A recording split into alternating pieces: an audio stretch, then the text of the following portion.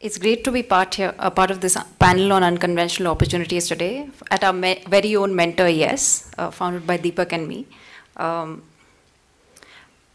As a young practitioner of dance, I'd like to take you through my journey in dance a little bit and sort of how I've consciously chosen to balance it with a lot of other aspects of my life. So I started learning dance, Bharatanatyam, from my mother and guru, Geeta Chandran, from the age of 4. So at that time, I really didn't know what I was in for. I was just sort of, it was happening in my own house. The classes she used to conduct happened in our own house. So I used to just get out of my bedroom, get into my salwar suit and start dancing. So it was, at that time, I don't know whether I would call it passion as much as I would call it just routine and sort of just every day, it's like brushing your teeth, you go and dance. So it was very much part of the everyday schedule. And I continued to dance for 24 years now. Through whatever else I was doing. So I through school, through college, through my master's in development studies at LSE, I was dancing throughout all of that, and that was a very sort of, I think, conscious decision because I wanted to. That's what kept me alive, and that's what kept me going. And I think dance is just so much that it has to offer. It's just so holistic, be it movement, music, philosophy, architecture, sculpture, mythology, history. It's just such a beautiful coming together of all of this. And the whole Guru Shishya Parampara, where you're so closely mentored through a guru who's so watchfully looking at you and advising you at every stage. And yet, as Mr. Chandran said, that it's not only about the roots, but dance should also enable you to fly once you master the grammar. So I think all of that was something that really excited me. And once I mastered the grammar is when really the passion came about for me. It was a little late in my career in dance when I really began to think and feel passionately about dance, when I thought that I could use it as a communication tool to do something beautiful and to do something of my own and create choreographies that would speak to me, that would experiment, that I could experiment with my body on and use that as a communication tool to reach out to diverse audiences. But I think, so I have two passions in life, dance and development. So the passion part is something that is, that comes to me for both these things. And so I had to work, I had to sort of excel in both. Of course, this meant that there was time for nothing else. So social life was kind of almost close to nil, and it still is. But I've tried to balance these two things, and I think one gives me the energy to do the other a little bit better.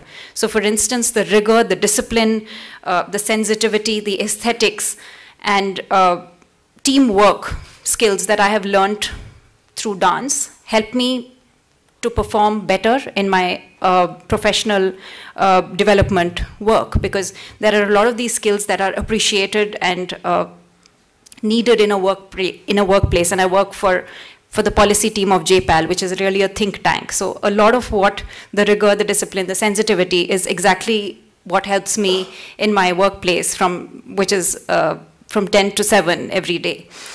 And similarly, a lot of the skills that I've learned in development and in a professional workplace like JPAL help me perform better in dance. So for instance, the managerial skills, a different sense of teamwork, presentation skills. Dance is so much about presentation these days.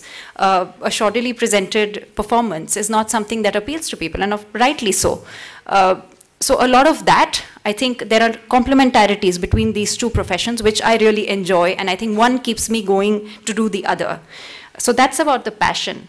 Regarding the plan, I don't think I ever had a structured plan. I'm more of a person who looks at the immediate short term, and I've never looked at, like, if somebody asks me, it's a typical interview question, what's your 10-year plan?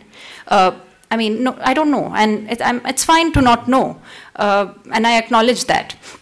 So I don't think this was part of any master plan, but yes, I'm a very practical person. So while some people have, Fen is an example, Kishore is an example, have have had the courage to sort of just leave everything and do something just solely for their probably primary passion.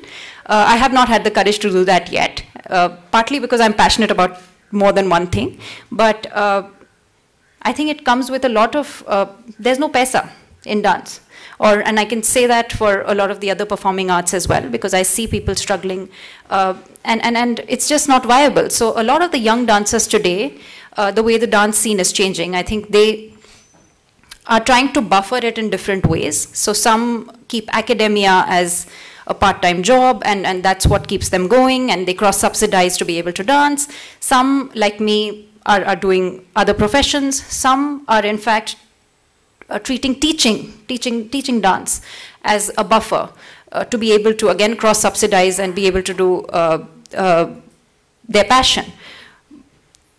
So for me, paisa is, I mean, I think it's important to think about it. It's not something that you can wish away. And dance is not immediately remunerative, not in the short term, definitely. So there's a huge gestation period, at least in dance, before you can even think of earning something decent to fend for yourself.